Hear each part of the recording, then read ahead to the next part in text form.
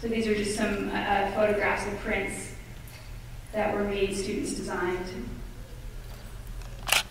Again, a lot of creativity going on here. This one I really like. We were doing gratitude artwork around Thanksgiving, and the student says, can I sculpt like a 3D flower to give to my mom? And we hadn't really brought out the 3D printer at that point of the year, and I was like, okay, let's give it a shot. So it actually came out really well, and he was really happy with it. So these are the things we want in our students. We want them to be engaged. We want them to be curious, motivated, and creative. These are things we hope to foster as art educators. And I think that when we keep the curriculum fresh and relevant by interweaving new techniques into the art classroom, such as digital sculpting and 3D printing, our students find a different way to connect with the curriculum, a different way of experiencing art. So transitioning into this idea between commercial art and fine art, it's something that I've dealt with most of my career because while I studied art in college, I was a graphic design major. So I studied a lot of traditional, drawing, painting, things like that, sculpture. But then I also did a lot of digital media. And so when I went into my first profession was being a graphic designer.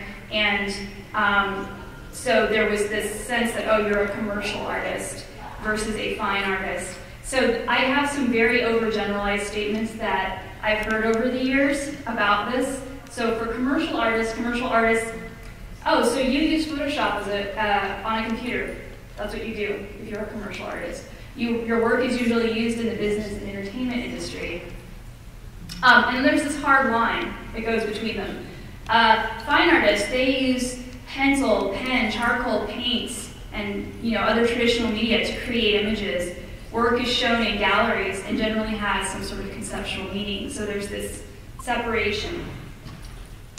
I like this because I keep thinking about, I don't know if anybody remembers this video game. It was back in the early 90s, Mortal Kombat. And I keep thinking how the commercial artists and the fine artists are always like, fight, like, am I gonna beat you with my Photoshop on my laptop, or are you gonna beat me with your paint palette?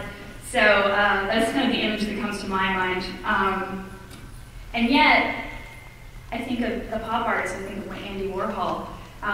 All that the pop artists did to kind of make art accessible to all of us, and not just sort of the highbrow, like certain crowd, the pop artists wanted to make it accessible to everyone. And so how quickly we forget, I think, because the 1950s wasn't that long ago, and they did commercial art and fine art mashups.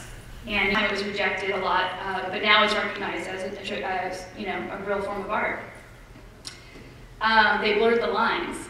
So despite that, despite the pop art movement and all that has happened since, for me, I've experienced this sense that if I work digitally, I'm relegated to being a commercial artist and therefore not seen as an equal to traditional studio art. So we have this sort of divergent path. So you're either a studio artist, a traditional artist, or you're a digital art.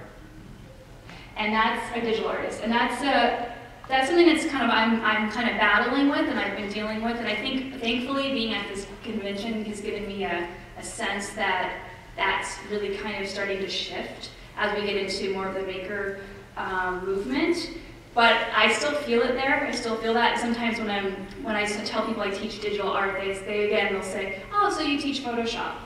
And for me, Photoshop is just a tool that I use in my classroom. It's not what I teach.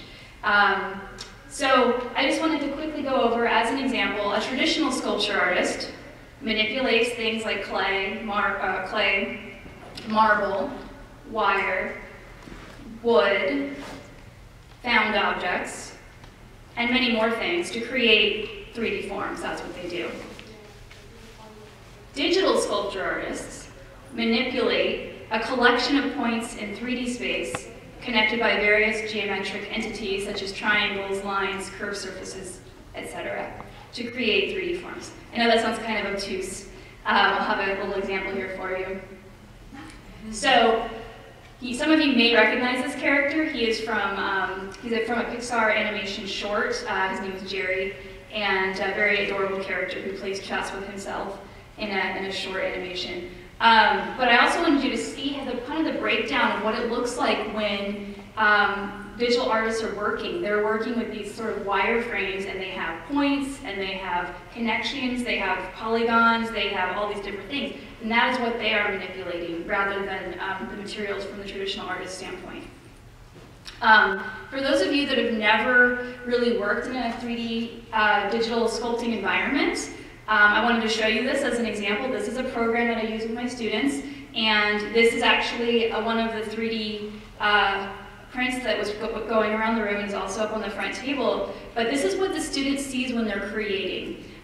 These are the tools they have, and this is kind of what it looks like. And I wanted you to see that even though this is on a computer screen, this is still has a 3D form. It can be turned around from any direction and seen from any side. Sometimes that's a hard concept for people to wrap around. Just quickly to go back, some people might think Jerry, this character, is somebody who's been painted and done really well, but he's actually been creating the computer in a 3D form. So just so you guys can see that and what that looks like. So my argument is that all sculpture artists, regardless of whatever medium they're using, they manipulate something to create 3D forms. So what I like about that idea is that it takes us digital artists and the studio artists, and we get to come together rather than take our divergent paths, we converge and come up with something exciting and new and different. So here's the problem though, right? When we when we create digital sculptures, as long as they're on the screen, on the computer, or even if you print them out like an image of them, they will remain as 2D images. So even though they have a 3D form, like I just showed you, if we just do like a picture of it, like you see here, these are beautiful examples of 3D sculptures, made in digital sculptures, but they are 2D right now. We're looking at them in a 2D format. So this is where I was really excited about the desktop 3D printer making its way into our classrooms. So when these came out and were more affordable, more practical, a lot of people started immediately using them in maker spaces and having students use them for product design, for engineering, which are all great uses of this machine. But for me as an artist, I kept thinking, oh my God, we can finally take these 3D, these digital sculptures we make in the computer and bring them to life. And so for the digital sculptor, the desktop 3D printer allows their work to go from virtual to tangible. So what you can see, I have this one up here actually. This is a student. The left side is the picture of sort of the 3D picture, snapshot from the computer of her design. And on the right side is the final 3D printed and then hand painted version. This one I printed, she took hers home, so I don't have hers anymore. So I printed a larger one for you. The one that she had was maybe about this tall. And we can talk about that because that's a difficulty with 3D printing, is how much time it takes to print them. But this was, they had to design a fantasy house. So this was her fantasy house design. So am I suggesting that digital sculpting should replace traditional sculpting? No, not at all. I am a huge fan of all things art. Anything I can get my hands on, manipulate. So I'm not saying, yeah, let's all be digital sculptors now and 3D print everything. I think it's just another tool. It's another way of creating art. However, I am very intrigued by it. I think it's a new frontier in art making. I'm not seeing a lot of art teachers using 3D printers for this purpose. And so I feel like it's a really kind of a new and exciting place we can go and experience together.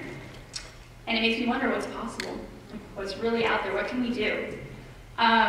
So I want to share with you a couple of units that I did. I just got the 3D printer that I have about a year ago, actually. And so I had never touched a 3D printer before that. And a little scary.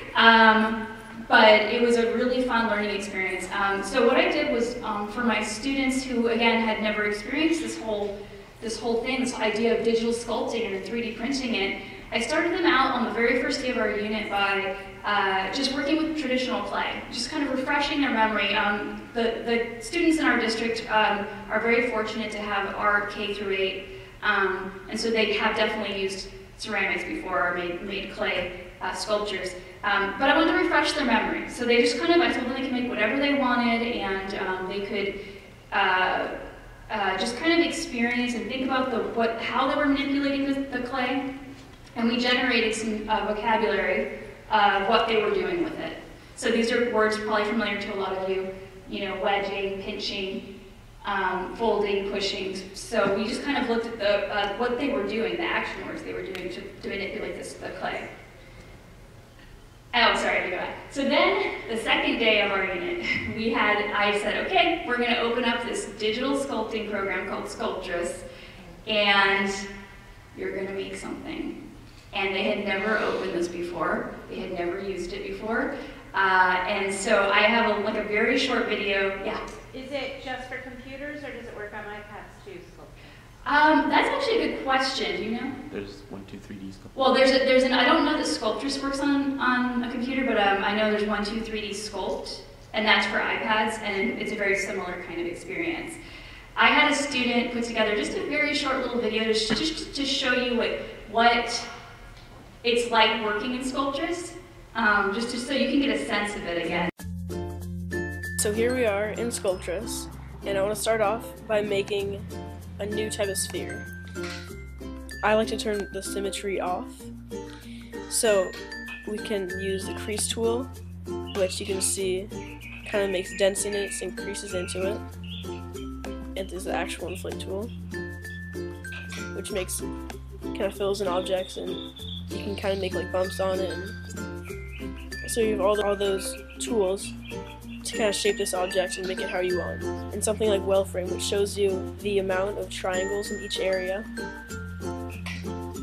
And in the bottom left here, it shows the triangles used, which is how a spherical object is made out of triangles.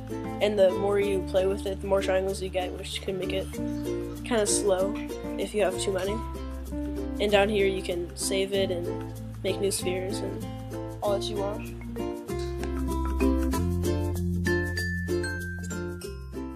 So that was literally the 60-second introduction to Sculptress. This was something a student who had been working with Sculptress for a while, and I asked him to just share a little bit about how he works in that program.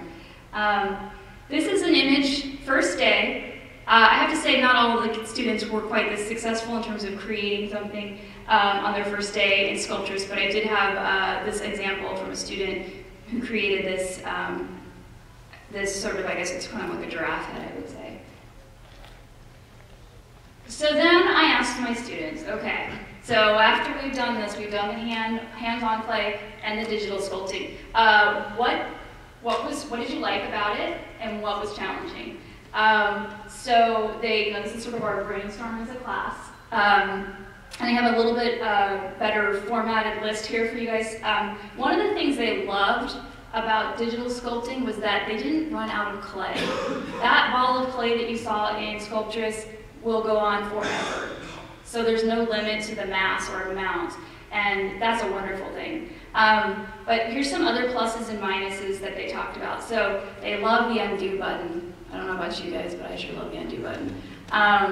They can also save different versions. So they try something, they're like, I don't know if I like that, maybe I'm just gonna save that one, I'll go back to it later. So they can save a copy, and then they can go back and change it, and then save another copy.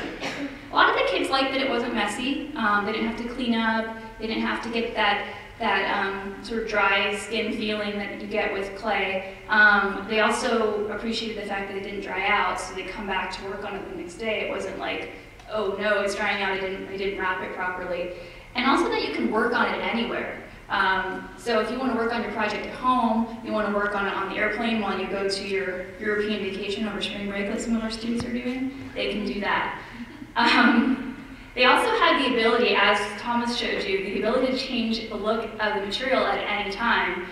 So you saw he changed from that kind of gray, kind of basic clay to that shiny blue ball. And I think because of these things, they feel more comfortable experimenting. because they know that they can undo things, that they're not going to waste materials. So there's this risk-taking that goes up with this process. And one of the students aptly told me, gravity does not come into play with your digital sculpture. And we all know, working with clay, that can be a really challenging thing. Some of the minuses, the downsides, students felt, there were students that felt like they really missed that tactile feel of working with real clay. There's definitely something to that.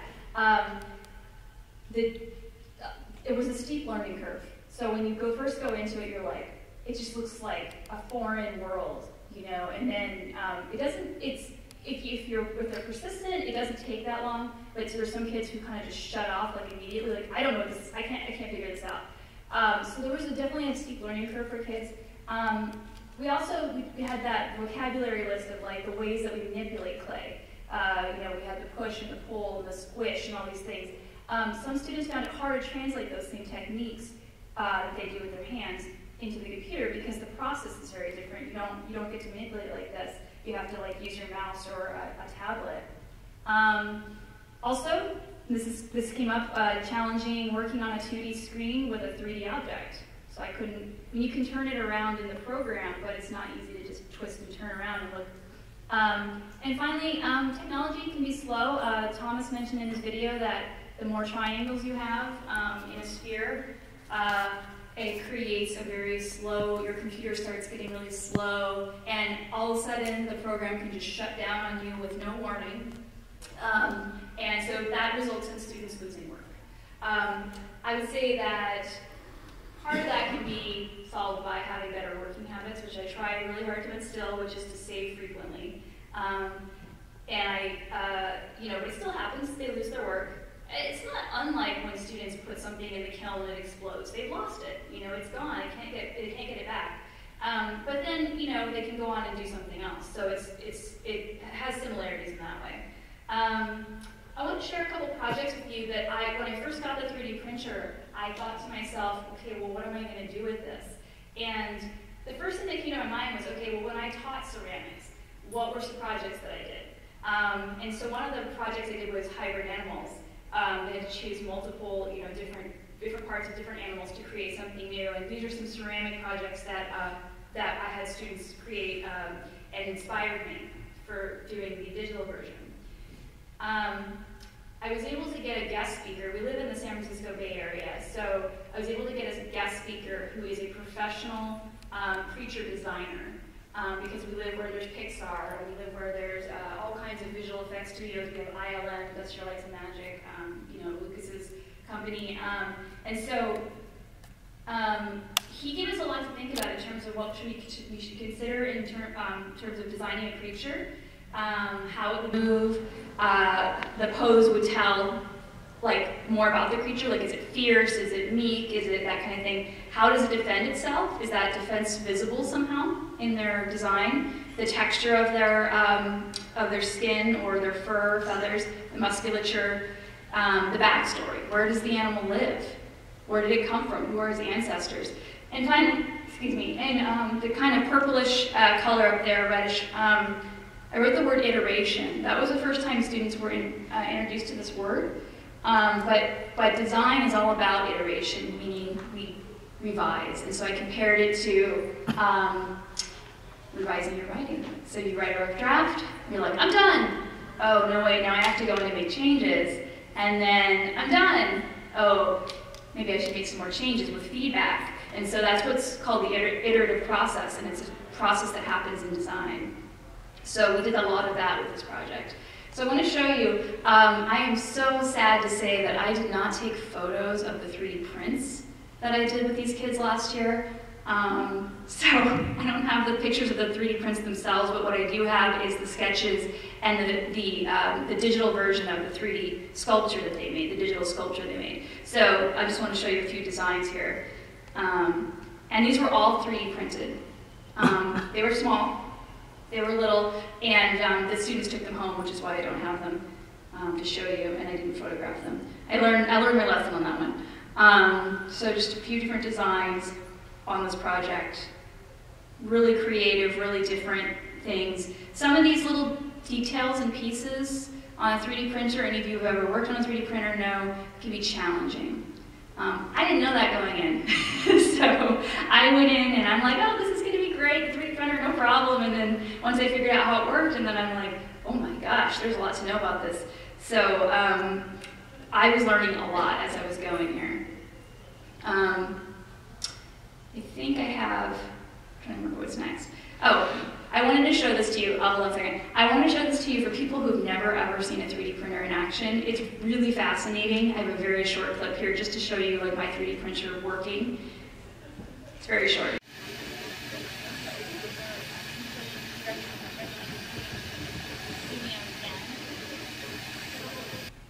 So it was really short. It builds up by layers. So it's kind of like a hot glue gun. You have this plastic material that comes down, it gets into this hot extruder, and it builds up layer by layer, starting from the bottom, and it builds like that. So that's how it works, that particular type of printer anyway. The final project for this particular unit of study was actually showing their process. So we started with, here's my handmade sculpture, here's the first thing I made in Sculptress. Here's my drawing of my creature. The story, because I had them write a little story about their creature, explaining about their backstory, where they came from. The 3D sculpture from the computer.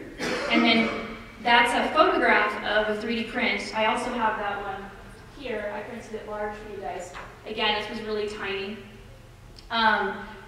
When I actually displayed these posters, because they were this big, I was able to actually display the 3D print on this poster. I made like a little shelf on the poster, and I was able to display the 3D print, which was really cool. So this was to show the whole process, not just like, oh, this is my product, but this is how I got here. Because it didn't come out overnight, for sure. And I'm fortunate to have this student, again, this year. I had her last year, and this is the last year's project, and I asked her to reflect on this project and what she would change looking at it now and knowing what she knows now. So again, a short video of her sharing that. Hello, I am Zoe Bombach, and this is the project I created last year in Sculptress. It is a char deer. It is a cross between a bunny and a deer, but it would probably be about this tall compared to a toadstool. It's actually about 2 feet tall compared to a 5 foot tall human. This is my project, and this is the final one that I had printed out with the MakerBot printer. So anyway, this is how it came out, and this here is the reference image. I actually really liked how similar these became, but as you can see, this is a bit fluffier. If I were to change something, I would make it fluffier as one change. Another one would be I would paint it and make its features a little more defined. As you can see here, you can barely see its mouth because it's so thin. But if I painted it, you'd probably be able to see that a lot easier. Another thing that I was not exactly happy about was the antlers. They were really thin and fuzzy, so I didn't really like that. So I would probably just make the antlers thicker. But yeah, this is my creature. Thank you for watching. Bye!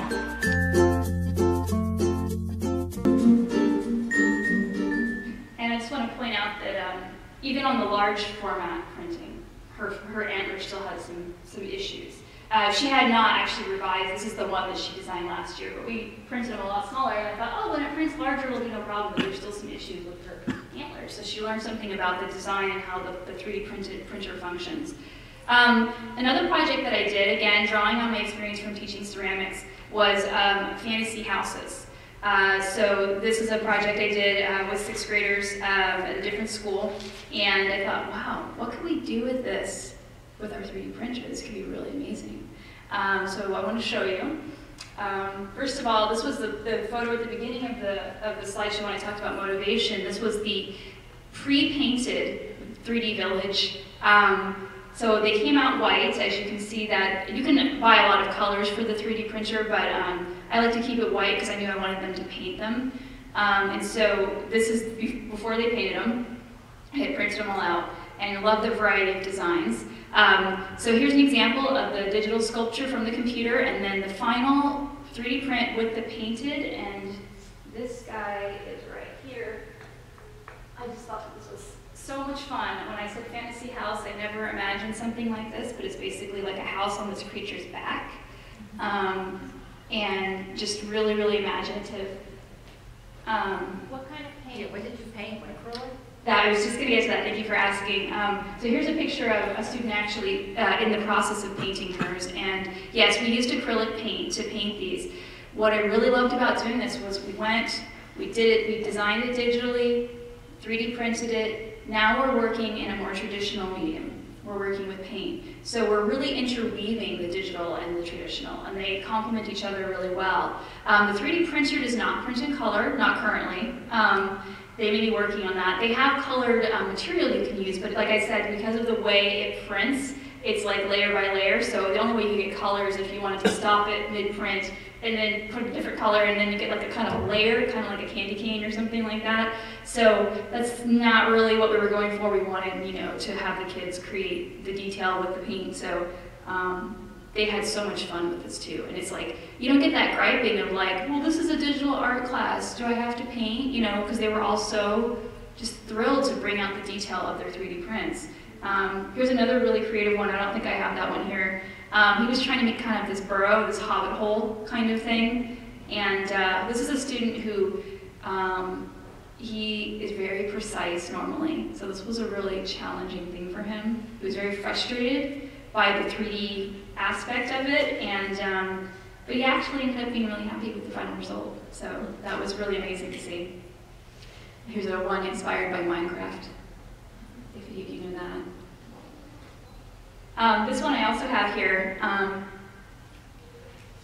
This is just a completely unique exploration of the tools and the things that were available in the 3D program. And as you can see, the one she's holding is smaller than her hand. And I thought she did such a beautiful job also painting it. But I just thought this was so, like, I was fascinated. It's interesting from all sides. It was just a really fascinating piece. So I think that's all of them. And then there they all are painted again, the village. And as you can see, there's just so many unique designs. It was lovely. I want to also just kind of go over the fact that I have my students, just like any other art kind of thing, the students are involved in a whole process here. So on this particular process, this is the students with the 3D houses, and they're actually evaluating the houses. Once they were painted, they're evaluating themselves and they're evaluating their peers.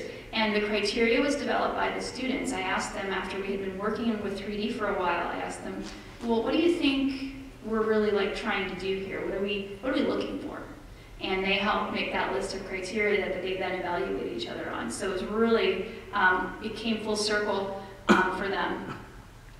And speaking of process, I want to share, I have several students that took my class last year and are taking the class this year. I just wanted to show a couple of a little bit more advanced student processes. So I have just two short videos to show you from different students who are in different stages of working on a current 3D sculpture project. And they're in two different spots, so I'm going to show you. Hello and welcome to my first tutorial. Today we will be working on how to build a sculpture.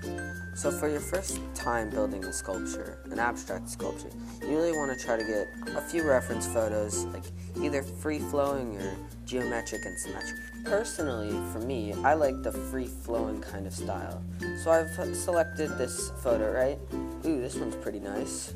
We'll also save this one. Okay, once you've collected all of your reference photos, I'd say it's time to open ArtRage and start making your reference photo. So let's open ArtRage and let's make some magic. So open references and we're all good.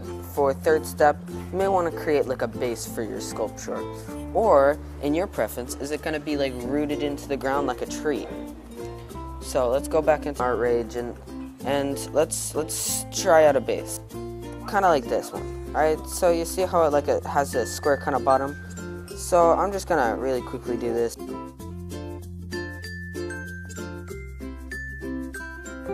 Then after this, alright, this is where you kind of look at what you've chosen as your reference. Kind of see the style.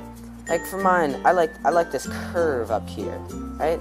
So what I might think of doing is is having like, I don't know, my sculpture kind of curve at the top. And then, I don't know, I kind of like this weaving pattern. So I might have something go behind it and weave.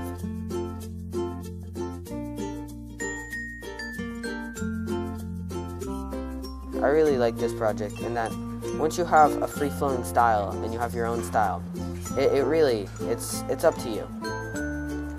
Thank you. I had asked the student to explain his process to someone who maybe had never done it before, and I was kind of blown away, honestly, by his description of the process. I thought it was really amazing. I have another student who was very resistant to the idea of sketching, which I had asked them to do, so she had a different way of working, and I asked her to share that with us. Most people would start by making a sketch or some kind of draft outside of one box. I personally don't like to work like this. I don't like to set myself into one particular design, and even if I made a reference, I wouldn't use it. Though I did look at different reference images, such as these. When I first started using Mudbox, I began by trying out all the different tools, settings, and presets. And then I settled on the sphere and decided it would make a cool beginning to my abstract project. One of the main tools I started using was the knife tool. I thought it made a cool design on the sphere. After a little bit of playing around, I made this kind of simple sculpture. I started playing around with color and gradient choices. As you can see, it gets lighter in the middle and darker on the outside as it goes around. So this is where I am. I hope this helped.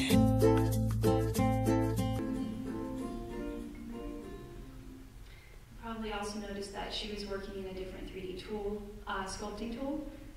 It's called Mudbox. It's made by Autodesk. Autodesk is local to our areas where we live, and they're very interested in getting their tools into schools for free. These are tools that are used by professional level 3D artists doing anything from game design to visual effects to animations, things like that. So they're trying to get the students, I guess, in a way branded, but honestly these tools are really amazing.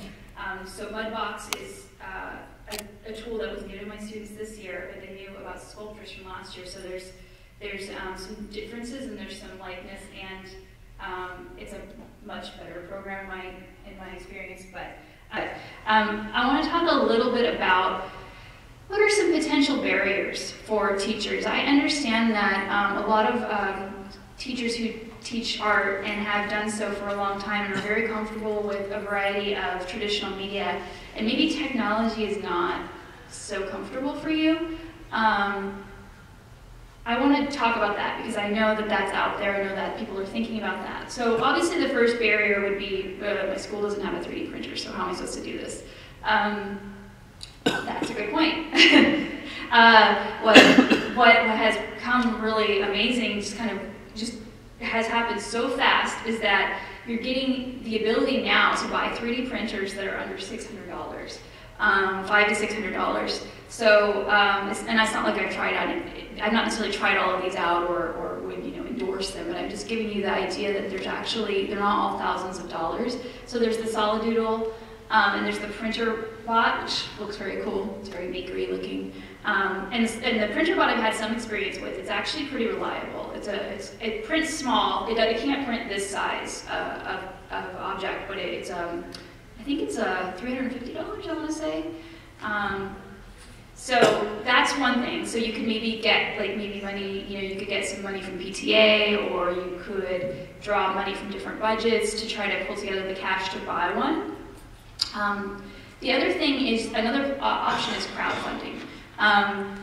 Donors Choose is an organization that is dedicated specifically for teachers to do crowdfunding. So you can put your project up there, and it's not necessarily specific to digital art or anything like that. It's for any kind of project you want to do, and you need the money, and you can get people who would like to donate to raise money. It's like Kickstarter, but it's for teachers. This is actually how we got our MakerBot that we have. We put it up on Donors Choose, and Autodesk, the company I mentioned earlier, was also very interested in getting 3D printers into schools in California. And so They gave probably the biggest donation to get us going with the MakerBot, but we had several other people jump in and give, and to make sure we took it home. And so that's a really excellent way to raise the money. And another one that I found out about recently is called Incited. It's another similar kind of thing. So these are ways to raise money. Another potential barrier, my school doesn't have 3D software, the digital tools that I was talking about. Fortunately, there's actually a lot of free and open source software out there. Just some examples. 123D Design. Autodesk makes that one as well, but it's free. So is Tinkercad. Tinkercad is based on the internet, so you don't even download it or install it on your computer. The students have to have an account, but it's free. And then you've got Sculptris, which is the one I was using. That is a free program. It's really great to get into. It's really, I think it's a pretty easy tool to get into digital sculpting. It has its issues, it is free. It's not fully supported. And then there's something called Blender, and Blender has a sculpting tool in it, but it also allows you to do what they call hard surface modeling, which is more like your cars and your buildings and things like that. It's going to be better for that kind of modeling because or sculpting, because it works with like geometric shapes and things like that. And that's how some of my students, they didn't use Blender, they used 123D Design to make their fantasy houses because it was better for what they wanted to do. So these are all free things, and then as I mentioned, I didn't put it on here and I should have, as 123D Sculpt, which is available for the iPad. I had a student who has pretty special needs, and I have him working on an iPad, and I got him 123D Sculpt so he could kind of participate in the same activity the students were doing, but at a more accessible level. And he made a dog in like 20 minutes, and he painted it, and it was just amazing. It was amazing. So it was very accessible to the student, and so that's really cool. Now, final potential barrier here. You might feel like this thinking about the idea of bringing in this technology. I have no idea how to use this. As I mentioned earlier, I have a technical background, and so I felt confident that I could figure out how to do the 3D printing. But that being said, I had no idea how to do it when it came in, and the kids were like, oh, okay, what are we going to do? How do we solve this problem? And I'm like, I don't know. So basically what I would encourage you to do is to be honest. Tell your students that you're learning with them. You don't have to be the expert. That's what I've discovered in teaching these new tools. My students and I learn together, and we share our knowledge, and there's this respect that comes from them. It's recognizing you as a learner as well. And just on the same note, I also provide opportunities for my students to build knowledge and provide those opportunities for them to teach each other.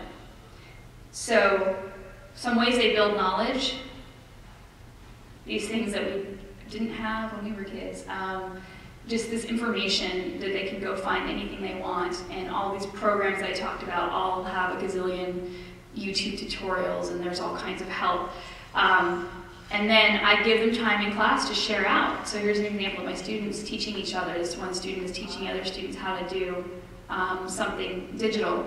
And this is not something that I taught her how to do at all. She figured this out, and then now she's sharing it with the students. So I think that's a really valuable thing as well. So I want you to think about that when you're walking away going, oh my God, I don't know about this. Is that you really don't have to be the expert, and I think it's important to model learning for your students.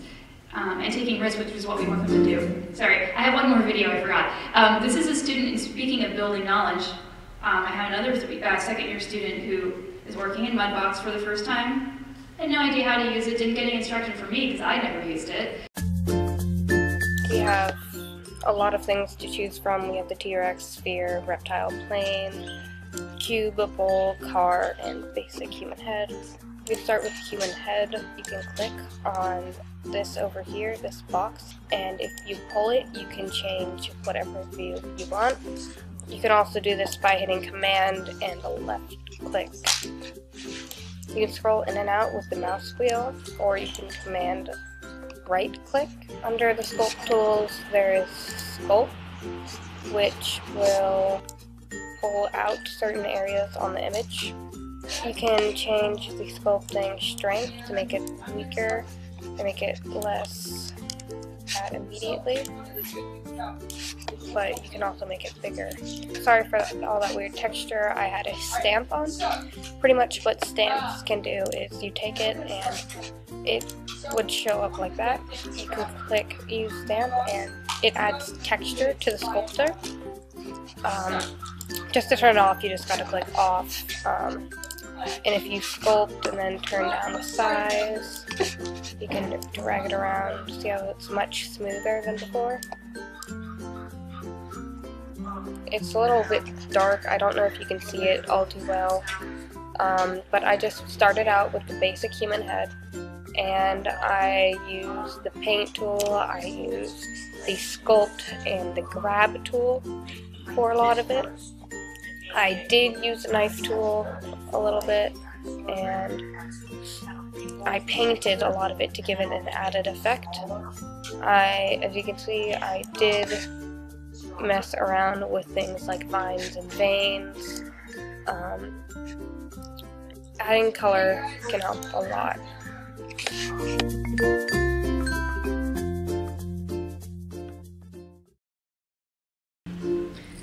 Full disclosure, that hasn't been printed yet, so I have no idea if it will print or how it will print. But I did want her to share a little bit about that. I would like to leave time for questions, so I'm going to go real quick just in the end here. What my question is what more can we do with this? This right here is a print that I created from a material that you can put in the 3D printer called Ninja Flex. It's like this rubbery, stretchy material. It's so cool. And I thought, what can I do with this that would be like kind of art related? I don't know if I got that one back, somebody might have it. I printed the word love, and I thought this would be great for printmaking because it's this flexible material. And so this was all a test. I haven't done this with students yet, but it's something I would like to do. And so here's my printmaking materials and some test prints that I did with it. I just think there's a lot of possibilities with this, and I'm excited to try it out with my students. I encourage you to experiment, explore, and play. There's actually an amazing variety of 3D printer filament, which is what they call the stuff that goes through the 3D printer and makes the print. You've got wood. Believe it or not, somebody's made a wood, and this particular image is a 3D printed digital sculpture. So they have a ceramic filament that you can actually fire in a kiln. They have carbon fiber. They have a whole variety of plastics with different properties.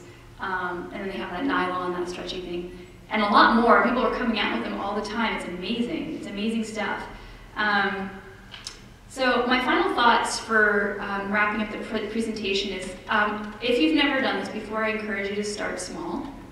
You don't have to have an entire classroom doing this. If you have one computer in your classroom or one iPad, and you have maybe a kid who's struggling a lot with being engaged with a certain type of material, or you want to see, they're like really tacky, let's say. Because I've got some kids who maybe aren't as engaged in other projects, but as soon as we start doing 3D digitally, they're just like hooked. And so if you have even one student, and they download Sculpture, so they download 123D Sculpt, have them play around with that. And then you can do some test printing with them. You can help them, work with them to actually figure it out. I do recommend taking a risk. As I said, I feel like we're always modeling for our students. We want them to be risk takers, and so should we. And just have fun exploring the interplay between digital and traditional techniques, as I've shown you a couple different ways. And finally, I say have fun, and it's a brave new world out there. So, thank you. Any questions that I can answer? Yes? What was the filament that you used for these? This is PLA. PLA. This is PLA. It's a plastic, but it's like a environmentally friendly plastic. And it's a very standard filament that comes, and it's very inexpensive. You can buy like $5 5 pounds of it for like $20. So it lasts a while. Yes? Are you able to remelt them down and use them again? I have no idea.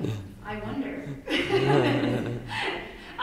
The filament has to be in a very specific form, so we have to form it somehow. So I don't know how that would work. But you might be able to melt it down and do something else with it. Yeah. The project that you did when you redesigned an animal, how long did that take from start to finish when you started with the sketch, the ceramic, and then you went on to 3D printing? Probably about 8 weeks. And how often do you see your students? I see them every day for 45 minutes. So I invest a lot of time with the units that I do. They're very multi-layered. There's a lot of peer critique involved and that kind of thing. So it could definitely be pared down, but I definitely spend a lot of time. I love the whole process. I'm just trying to figure out if I see them maybe twice a week or 3 times a week, how long that would take. Right, and of course you could take some of the pieces out. Right. Yeah. Yeah. When he used the art range for, what was he using to draw with? Oh, yeah, excellent question. I didn't cover that. ArtRage is a digital drawing and painting program that we use a lot in my class, and he was using a Wacom tablet. It's like a digital tablet that plugs into the computer, and then you have like a stylus that draws. The kids find it a little awkward at first, because they're drawing down here, and they're looking at the screen, so it's not what they're used to. But most of them end up loving it because it's much more like drawing than using the mouse, and they do that with the digital sculpting as well. And just to follow up on that, Yeah. the sketch that they do on there, do you ever scan it into one of the programs or put it into the program? Yeah, so some of the programs support images that you can put in the background, and so sometimes they do bring them in, and that helps them kind of sculpt. Yeah, so yeah, that is definitely possible. Okay. Yeah. Thank you. Yes. Such a good question. They're very time consuming to print with the current printer that I have.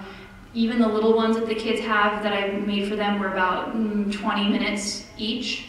For the big ones that you see up here, a lot of these took hours. The house on the end there that's painted, that's mine. It was an example for the fantasy houses. And that took about 7 hours to print. So it's not a fast thing. And honestly, I sometimes take the printer home over the weekend so that I can print them while I'm doing my other stuff. Yeah. So you have to keep an eye on it, or could it be something you could put on when you were on your way out of there, out of work? We were talking about that at the beginning with a couple people. I find that this particular printer I have is pretty temperamental. So it is not something you want to just walk away from because you'll end up with a big stringy ball at the end. Even the mask piece, I even brought one in that was a kind of a print fail because it's clogged in the middle and I missed it. So it had like 3 or 4 layers where it didn't print any plastic, and so the 2 pieces didn't stick together. But I still thought it was I wanted you to see some things students had done with the 3D printer, so that's why I brought it in. And also for you to know that it's not all, oh, this is so perfect, and you know, I have plenty of fails, believe me. Any other questions? Yeah. What was the name of that filament again? It's called PLA. Thank you. What was the nylon? It was called Ninja Flex. How much is that a roll for the Ninja Flex? Gee, that is more expensive, and I don't remember about it in fall. So I think it was like $40 for like kind of a smaller roll. So it's definitely a more expensive material. It only works in the Maker Bot, right? No. No, you put it on the... You have to tweak the settings, but you can definitely... Print on the printer bot? Yeah. Awesome. You can definitely print on any printer. And a lot of times on the internet, there's a lot of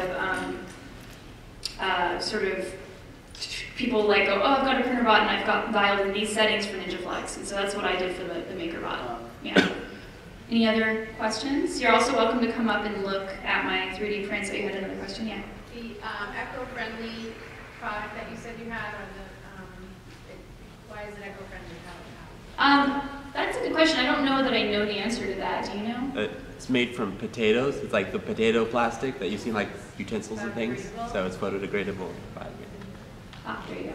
And it kind of smells good when it prints too. It has this like fragrance. Or there is ABS plastic, and that's not so friendly to the nose. Probably not good for you to breathe in either. Yeah. Do you have a class website, or is there anywhere you'll be posting updated projects and notes and things? I do have a class website. It is not updated. Yes, it's something that I want to do. And if you go to our just the school you can get to my teacher website. I'm also going to upload this presentation. I didn't get to them before the event, but I'd like to get it up onto the app so you guys can link to it and look at it again. And of course, you guys are welcome to email me whenever you like. I don't know why I didn't put my email up here. My email is jfry, like my name, and I work for the Larkspur Corte Madera School District, so it's at lcmschools.org. So if anybody wants to email me for questions, support, etc., I'd be happy to help you with that. So, you're welcome to. Thank you. No, you're welcome. Thank you. And